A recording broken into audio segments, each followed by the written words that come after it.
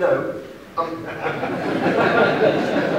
This is very interesting. We'll wait to see what the trade financiers say in the trade finance panel, because this goes against everything we've been told, Ivan, for a decade, I think. There we go, sorry. The question is this.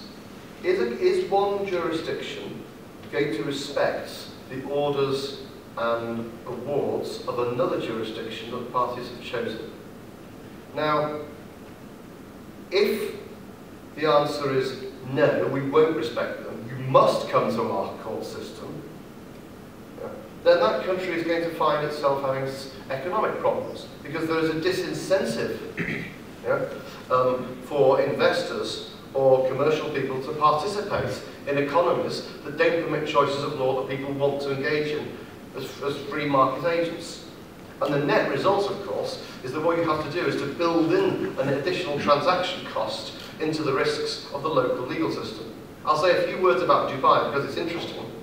The Emirati federal court system is regarded by some people as moderately unsatisfactory. So much so that there was commercial and political pressure to create another legal system in the United Arab Emirates called the Dubai International Financial Centre, full of English lawyers and judges. And that is now treated, for the purposes of Emirati federal law, as a separate emirate. So you walk in that building and it has all its own laws, judges and courts.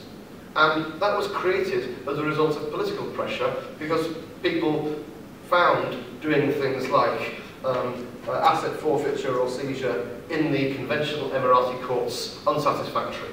And now the Emirati authorities are obliged to enforce DIFC judgments just as much as they are the judgments of the courts of Dubai or of Abu Dhabi. And by the way, a little trick. Although it's completely hopeless enforcing arbitration awards generally in the United Arab Emirates, let me tell you how to do it. Here's a free takeaway. I won't charge you for this. You take your foreign arbitration award to the Dubai International Financial Centre court, you get them to register it automatically, and then they'll enforce it for you. Perfect. Thank you very much, Matthew.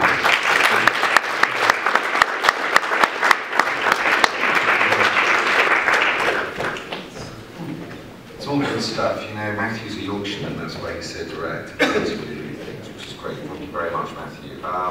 So now it is the trade finance panel.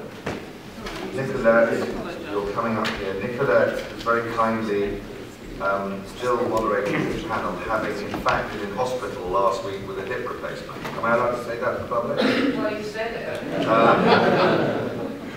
And Nicolette's coming up here, and Tony Ford's out there, Jean-François Lambert, Ruben and Jikian. Who's that big man at the end there? That's John McNamara, my old friend.